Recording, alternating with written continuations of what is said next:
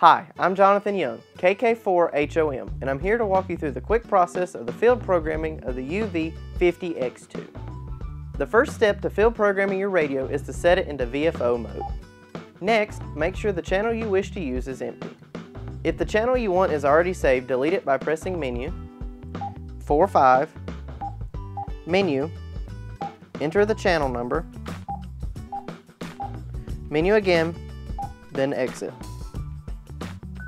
Next, set your CT, CSS, or DCS by pressing Menu, 1-3, Menu, input your tone,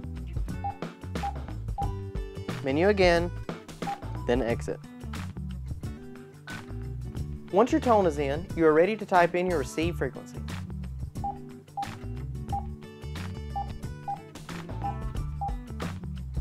Once you have your receive frequency, press Menu, 4-4, Menu, the channel you wish to use,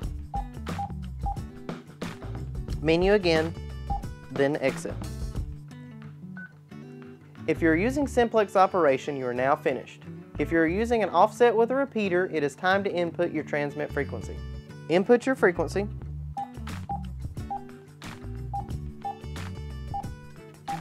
press Menu, 4-4, Menu, the channel you wish to use, Menu again, then Exit. You can also add a custom name by switching back to memory mode. Select a desired channel,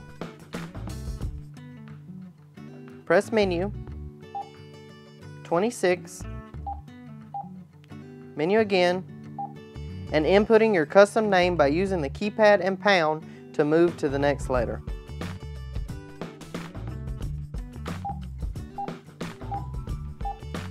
Once you are finished adding your channel, keep your radio in memory mode for quick access to your saved channels.